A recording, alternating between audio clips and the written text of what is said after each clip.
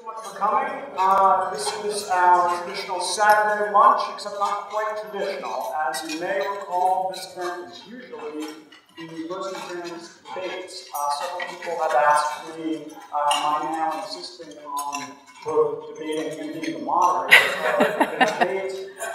This is not that thing, but that actually seems like a great idea, so we'll do that next. But this year, instead, we're doing Rosenkranz debate actually at 4 p.m. today. If you come to that, it's a spectacular event with Robin George and John McGinnis debating the nature of the U.S. Constitution. But today, we're very lucky and happy to have Kirsten Powers, author of the book that was on your chair, called "You Sat Down in Silence." It's a terrific book and an extremely timely book, given recent events on campus. So, Kirsten, welcome. Thanks for having me. It's great to be here. Thank you.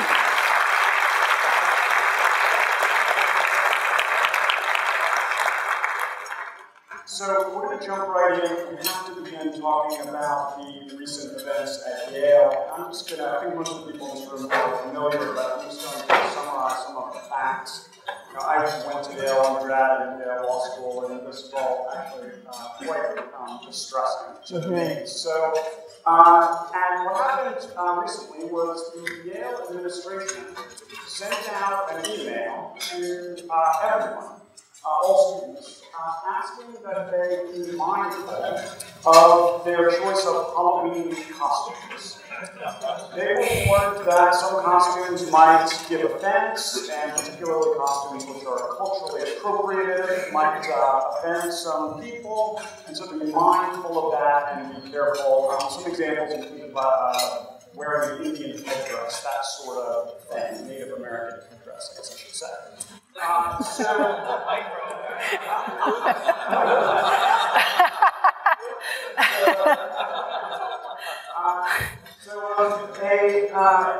The master of Silverman is a guy named Nicholas Christiakis. Silverman is a residential college at Yale. His wife, Erica Christiakis, is an associate master, and she sent an email around in response to this email. And it was it's really quite mild, but I'll give you just a little flavor of it. Quote, I don't wish to trivialize genuine concerns about cultural and personal representation and other challenges to our lived experience in a plural community. I know that many decent people propose guidelines on Halloween costumes in the spirit of avoiding hurt and offense. I lack those goals in theory, as most of us do, but in practice, I wonder if we should reflect more transparently as a community on the consequences of an institutional, which is to say, bureaucratic and administrative, exercise of implied control over college students. She goes on to say, I don't actually trust myself to foist my Halloweenish standards and motives on others. She urges that if you see someone, if you don't like a costume someone is wearing, look away or tell them you're offended, talk to each other. Free speech and the ability to tolerate offense are the hallmarks of a free and open society.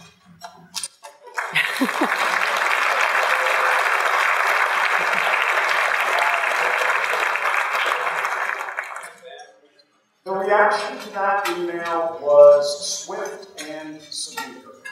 Hundreds of Yale students protested, arguing that because of the content of this email, actually she and her husband should be removed from their posts as master and deputy master of Silverman College.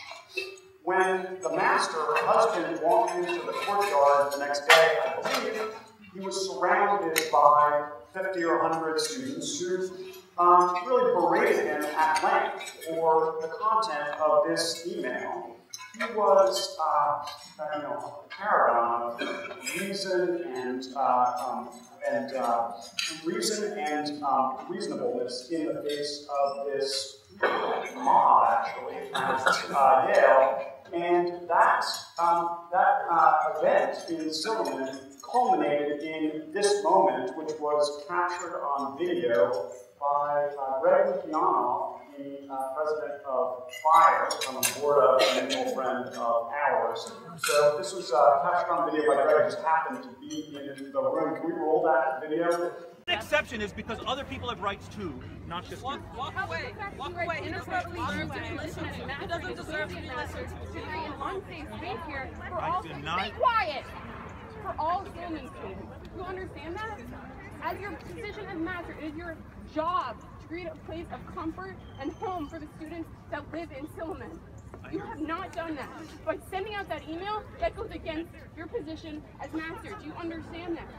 Then No, I don't agree with that. Then why the fuck did you accept the position? Because Who I have the a fuck hired you? I have a different You vision should than you. step down! If that is what you think about being a master, you should step down!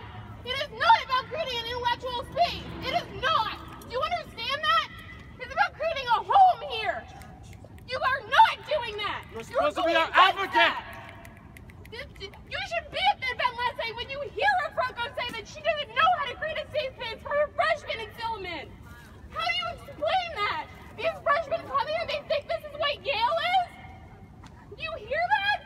They're gonna leave, they're gonna transfer because you are a poor steward of this community. You should not sleep at night. We're out, we out. You are disgusting.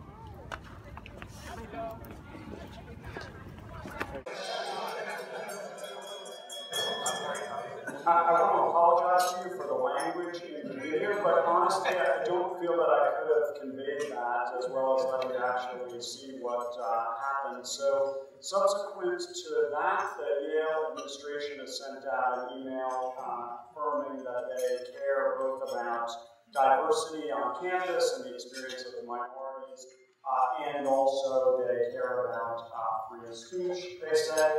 But the email conspicuously does not actually offer up any words of support for Master Skiakis, and that makes us a bit nervous about it. So, Kirsten, can you tell us how do we think about this? What's happening here? Well, and then also there's been, can you guys hear me? Yeah, so subsequently also the professor has given this very Maoist, coerced apology, really, falling all over himself to apologize for having somehow done something wrong. And if you watch the extended version of this, you can see that he's completely surrounded by these students, and he's actually getting screamed at for turning his back on people who are in a circle around him. No, truly. And he is doing this. I'm so sorry. Just I'm sorry. I'm not turning my back to you. And they're yelling at him, and he could not have been more obsequious, frankly. Trying to convince them. But he just had a disagreement with them, and they wouldn't tolerate it. And then another girl in the group, a woman, I'm sure I would get in trouble for calling her a girl. Another woman in the group says, she says, where's your apology? We're just not hearing an apology. And if you're not going to apologize, then there's nothing to talk about. And he keeps saying, I don't agree with you.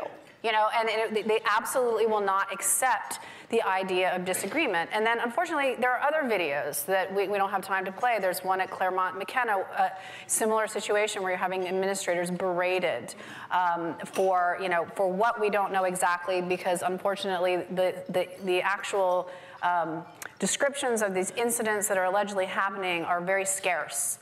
We're not actually getting any information about why these students are so outraged, except to say they claim there's a pattern of discrimination and oppression on campuses, but they're not really saying exactly what's happening to them. Yeah. So this is not an isolated event. No, not even remotely isolated. So this is some sort of trend. This is so what is causing this? How is this happening? Well, that's a great question. I think, I've seen a lot of commentary talking about how the students are so fragile, that they're little snowflakes, that it's helicopter parents have caused this because they expect everything to go their way. And I think that is a separate problem. I think that is true. We do have very entitled, sort of privileged, delicate students, but ultimately I think that these students are bullies, and I think that they're manipulative, and they are ideologically driven for the most part, and they want to get their way. and they're going to do whatever they can to get their way. They want people fired. They're getting people fired. We're having resignations. At Claremont McKenna, there were resignations.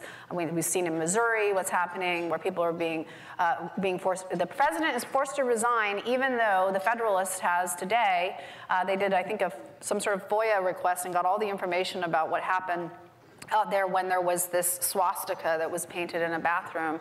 And it turns out that the administration responded immediately.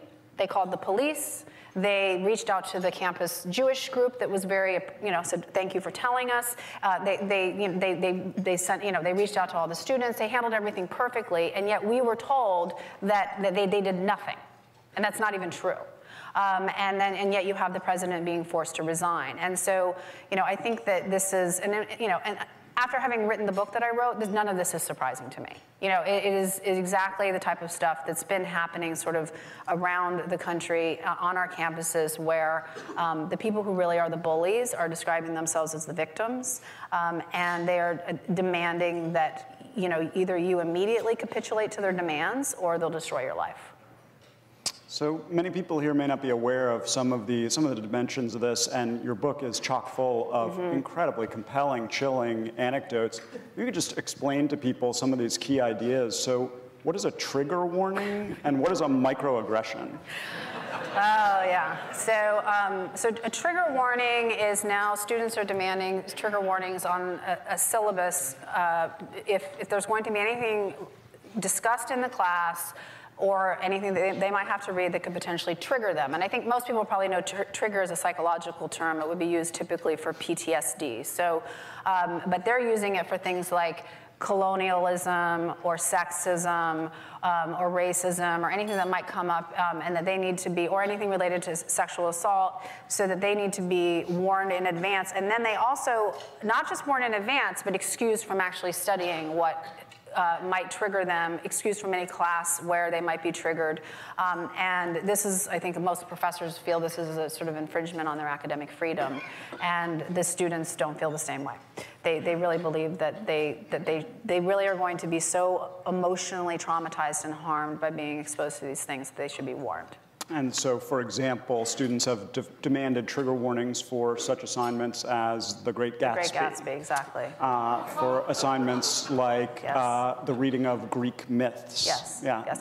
Yeah. Well, and some professors at Oberlin, in fact, the professors pushed back against this and said, if I have to say a suicide occurs in a piece of literature, it kind of ruins the whole idea of reading the book in the first place, and so they don't. And basically, Oberlin administrators came back and said, well, yes, that's true, but it always is more important to protect the students' feelings than to expose them to something that could potentially traumatize them, which any psychiatrist will tell you is actually the opposite of how you handle a trauma victim. A trauma victim, you do not isolate them from what has traumatized them. You actually have to be exposed to it, and you have to learn to be able to deal with it. And so what these administrators are doing is they're actually enabling students, assuming the student legitimately is going to be traumatized.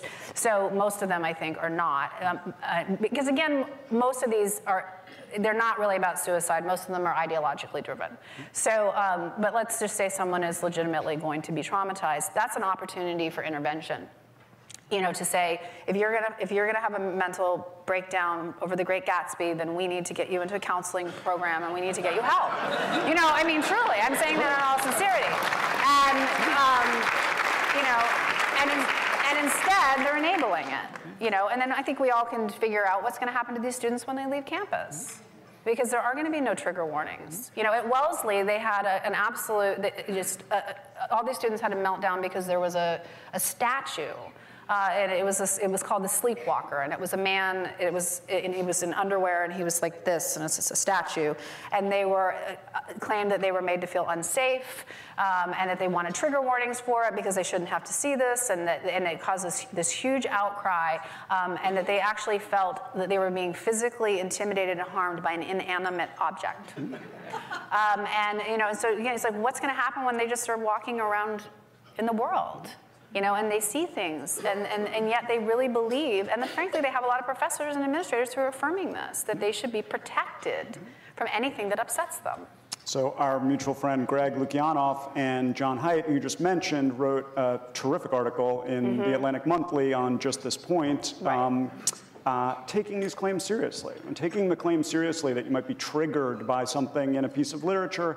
Actually, it's unhealthy to shield you from that thing forever as a psychological matter. And just, you know, whether or not these claims are often real, sometimes maybe they are, but even when they are, the diagnosis is counterproductive. So, Yeah, but they, you know, I was just at Wellesley, and and smart kids, talking to them. I mean, they're adults, but they, you know, they're obviously young adults, and the trigger warning situation came up, and I, you know, had this back and forth with a student there who kept insisting that they should be required, professors should be required to have trigger warnings, and I kept saying, like, no, if a professor wants to have a trigger warning, they can do that, but they should not be required. It is an infringement on their academic freedom. And she just, you know, she kept pushing back, and we kept going back and forth, and eventually she started crying.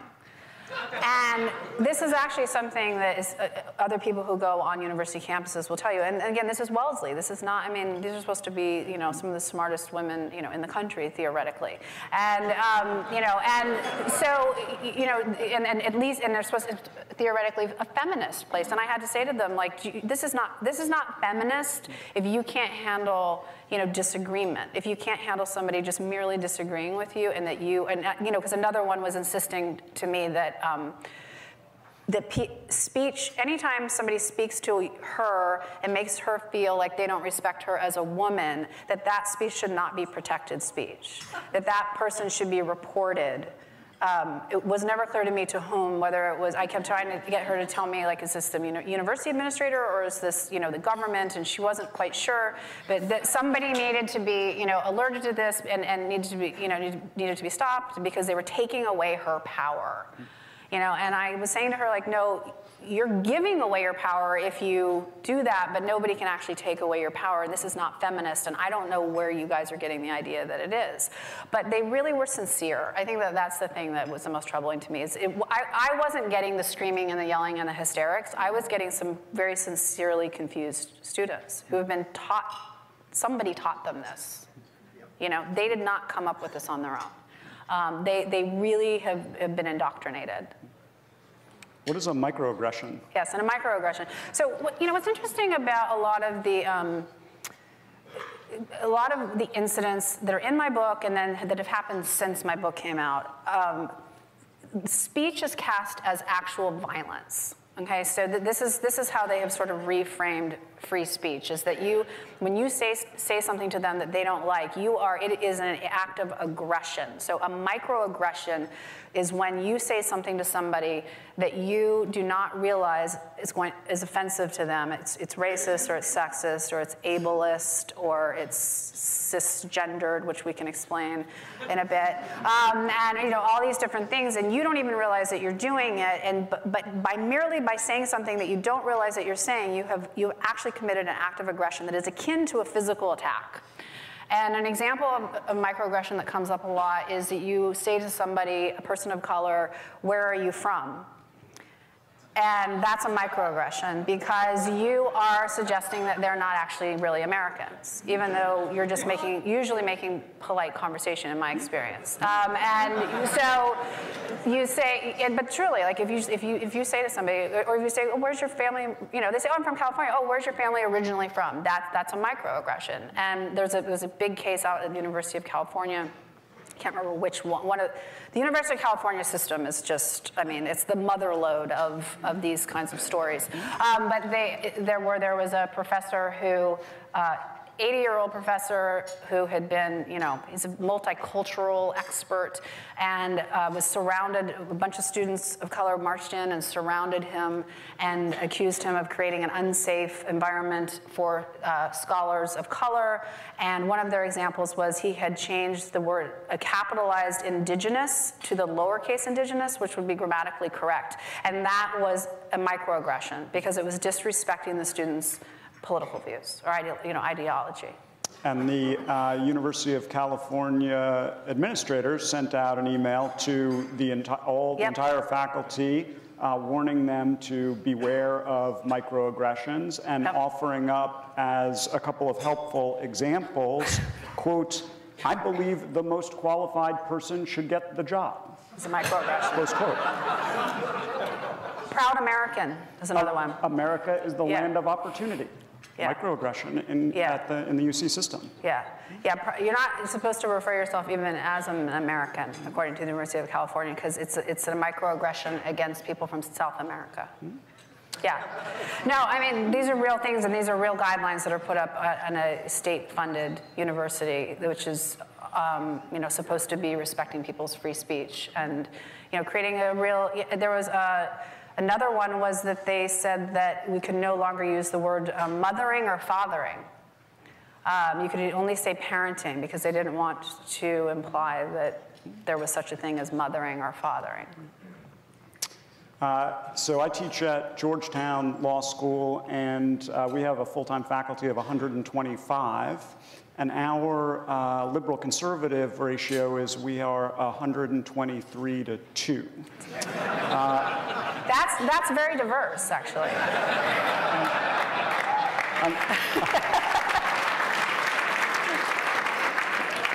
I'm sad to say that there are 0 conservatives or libertarians at Georgetown currently, because I think we're both here. Yeah. So that's. Right. But, and at Yale, for example, if you look at campaign donations, 96.8% went to Obama in the last election. Now, to what extent is something like the recent Yale controversy caused by, derived from this extreme ideological imbalance on campus? I think that is probably the root cause of these kinds of things, because people will say to me, why is this happening? And there are a lot of different theories, and I think that there are actually a lot of different reasons that this is happening that we can probably get into. But the overarching one in my mind is it's happening because it can. And because you have no ideological diversity, and when you take a bunch of people that all think exactly the same way, it's very easy just to believe that you're right, everybody else is wrong. There's no check or balance. They have just complete authority with nobody questioning them, and they have gotten to a place where they just. I think the important thing to remember about this is they really believe what they're doing is quite righteous. They're not aware. They believe that what they're doing is good for society and it's good for the university, and that they are somehow advancing, all of these great causes. These social. They believe they're advancing social justice, even though they're not. But they believe they're advancing social justice, and so therefore, if there's nobody there to counter that view, if there's nobody there who could maybe disprove some of the caricatures and stereotypes they have about people who are different than them, then I think that this is sort of the natural conclusion of what would happen in that environment. Students don't know how to behave when confronted with an idea that they don't agree with, because it happens so infrequently. Right, exactly. They're so rarely confronted with such and I've seen this too. I saw this when I was at Wellesley, when I would sort of, take them and ask. When I started to ask for specifics, everything just fell apart. It just really, they clearly had never been asked to really defend anything that they believed, and other liberal professors who have been critical of this this phenomenon have said the same thing, that they're like, I'm liberal, I agree with them, but they really don't know how to defend what they believe.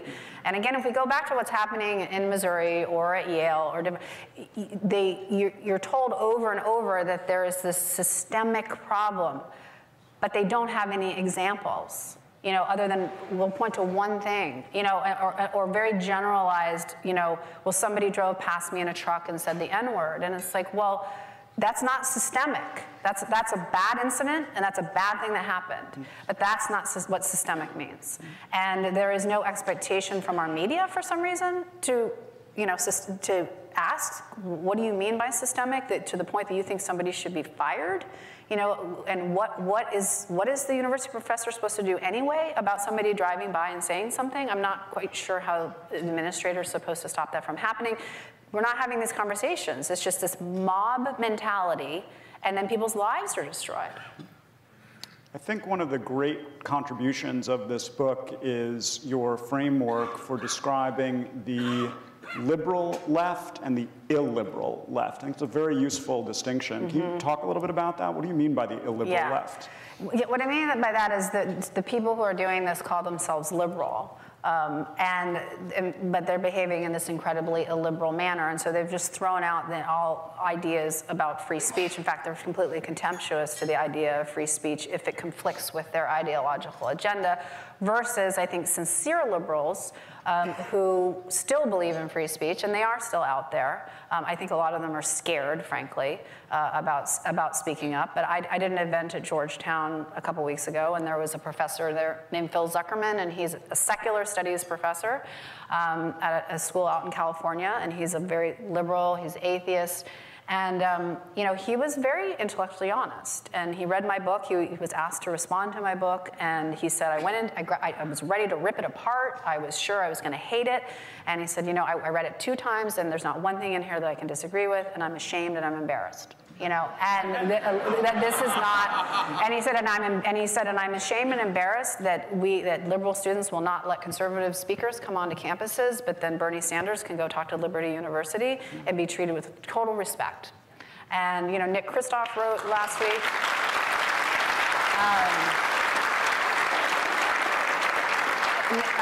Nick Kristof wrote last week about how he said explicitly in his column, this is coming from the left. This is not something that's a both sides kind of does it. This is coming from the left. And he similarly said, I go to evangelical college schools, I go to Catholic schools, I talk about being pro-gay marriage, pro-choice, and a Democrat, no problem. I have never had a problem.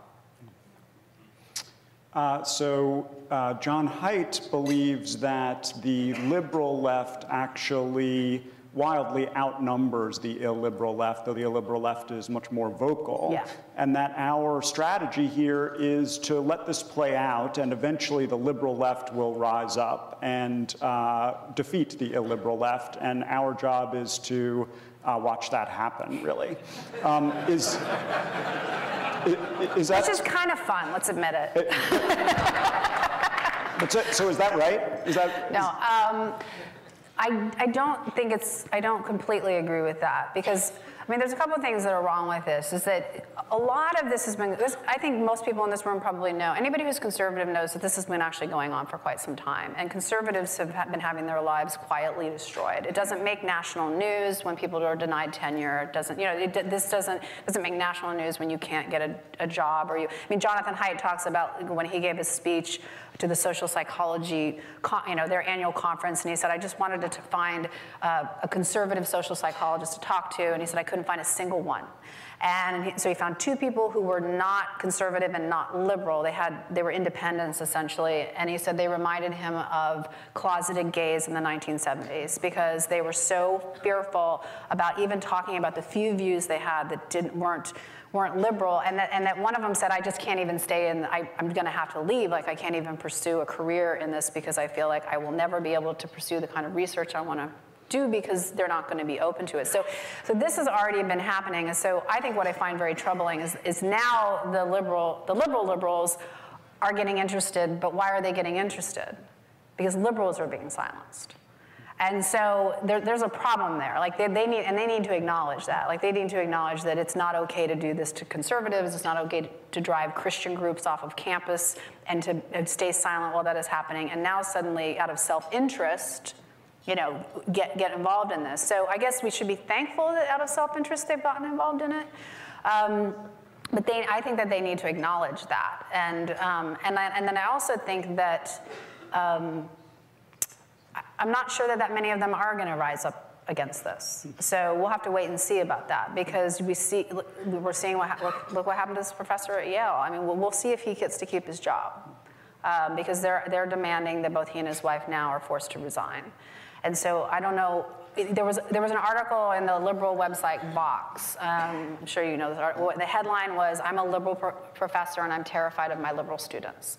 And he wrote it under a pseudonym because he's that fearful of his liberal students. And you know, and he said his response to this is that he now scrubs his syllabus of anything that could offend a liberal student, and that's what the other liberal professors are doing. Because he brought up a professor who was an adjunct who did not have their contract renewed because they had signed a book by Mark Twain, and a student was offended.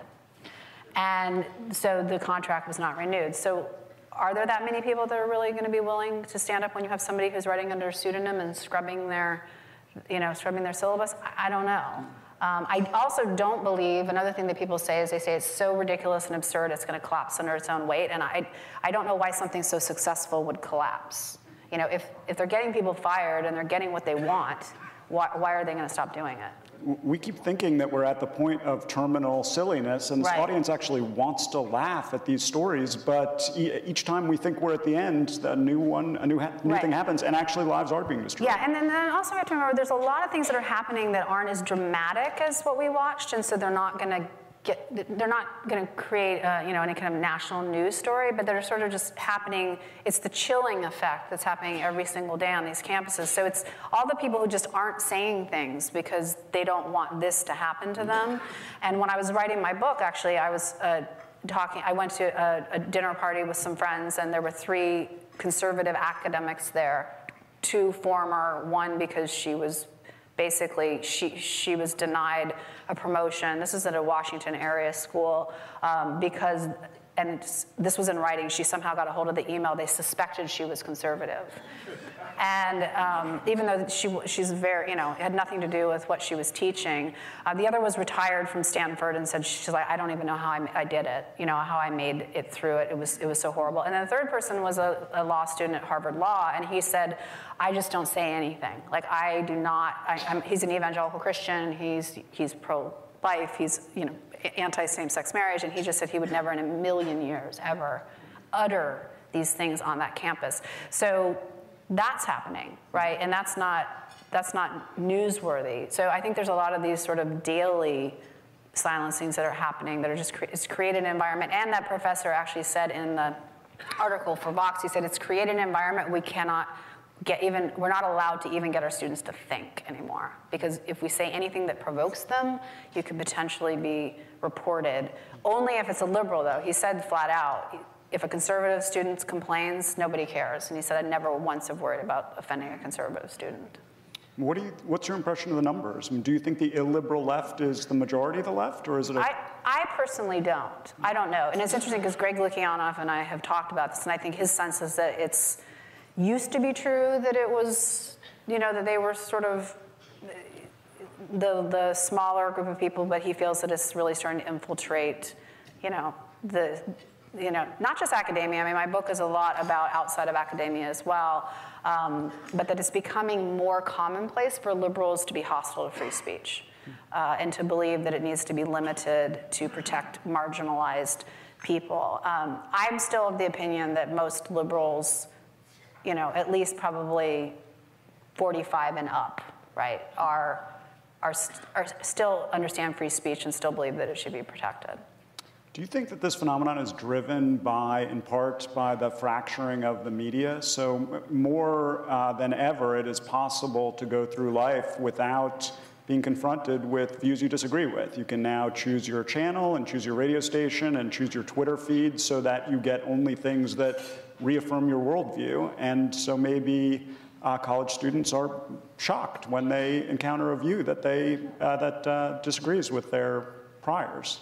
The only reason I don't buy that argument is that the conservatives live in that exact same world. So why are the conservative evangelicals at Liberty able to hear Bernie Sanders without having a trigger warning or a safe space set up, right?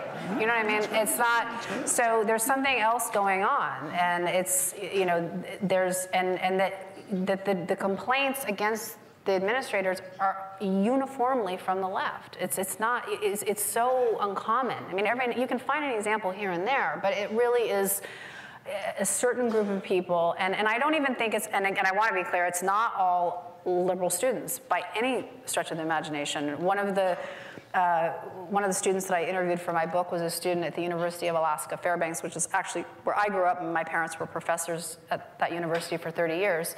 And she had written a satirical piece for the student newspaper. It was an April Fool's Day issue, and it was mocking the Women's Studies department. And it said something about, and in honor of the Women's Studies department, they're going to build a vagina-shaped building. And this was actually, and it was obviously a satirical piece.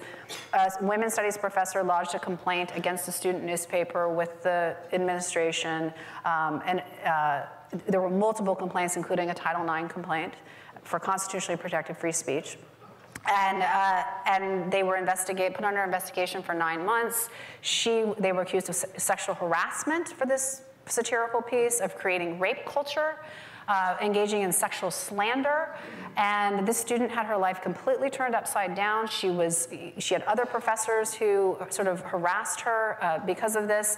And the kicker of the story is she is a pro-choice feminist and very liberal. And I said to her, well, what did your pro-choice feminist friends think about your article? And she said that they thought it was funny. And so you can see that it just took one person, literally one person, who decides they're offended. And the only reason that the university ever backed down is because FIRE got involved and threatened to sue them and said, you are in violation of the First Amendment and we're going to sue you. And then they backed off. Had that not happened, they were more than happy to treat these students this way. We should say FIRE is a fantastic organization. Amazing. And you should,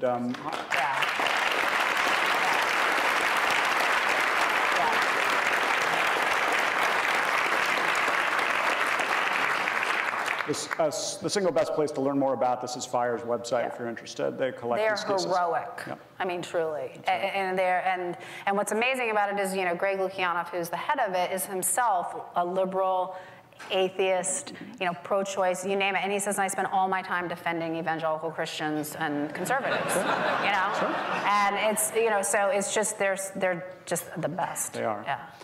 So thank you for helping us to understand what's going on campus. That's my world. Your world is journalism. Mm-hmm. You're a contributor at Fox and columnist at USA Today.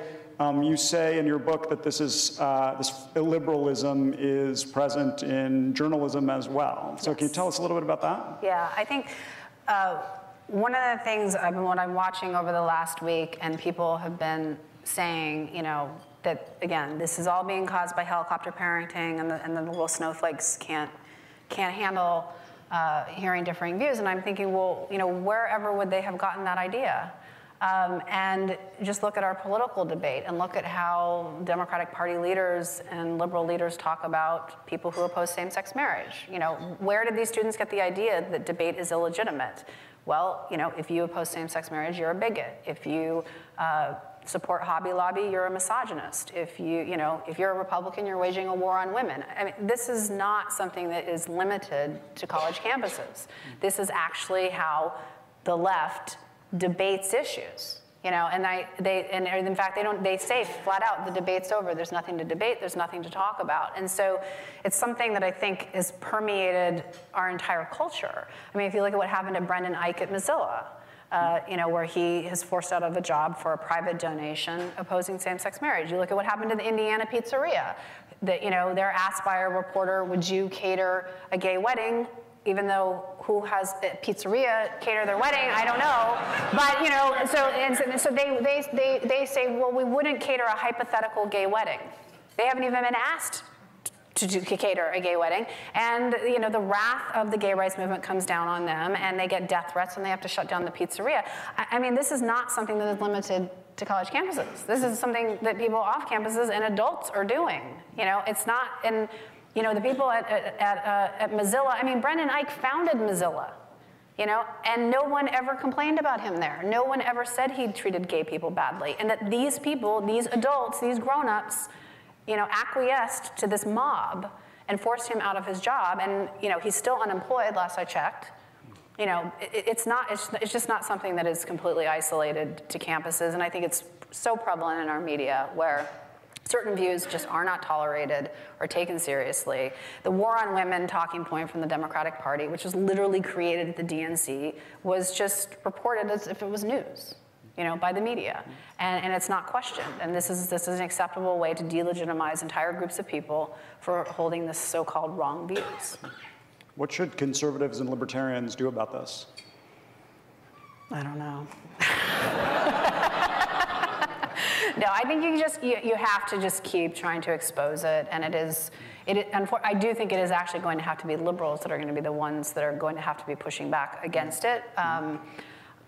I think the more intellectual diversity there is, the better it is, which means people have to be doing what you're doing, frankly. They have to be going into these institutions, even if it's unpleasant, and being there and being the alternative voice. Because one of the story I end my book on is about David French, who many of you may know here. He's a free speech advocate, but he also was on the Cornell's admissions committee, and for the law school, and he talks about how they got a student. They came before the admissions committee, and he looks at it and he says, this is a slam dunk. Why is this student even before the committee? And then he looks down and he sees that people have written Bible thumper, and we don't want this bigot on our campus, and the student had gone to an evangelical undergrad. And so when they got to David said, if you think this guy's bad, then I'm a fundamentalist. And, David's went to Harvard Law, obviously they respect him, he's there, and he said that there was actually a real shift in the room where they were embarrassed, and that they realized, that he didn't really fit the caricature, and that they had been wrong, and that ultimately they voted to accept the student. Now, if he hadn't been there, that student almost definitely would not have gotten in. And so I do think the more that people can persevere in these environments, the better that it's going to be for everybody else. That's right. I want to say once again that Kirsten's book is a terrific book, and we were delighted that we were able to give out copies of it today. We're delighted also that Kirsten's agreed to sign them in the hall, I believe, immediately after this event, and so you should take advantage of that opportunity. And then if you just please join me in thanking her for being with us.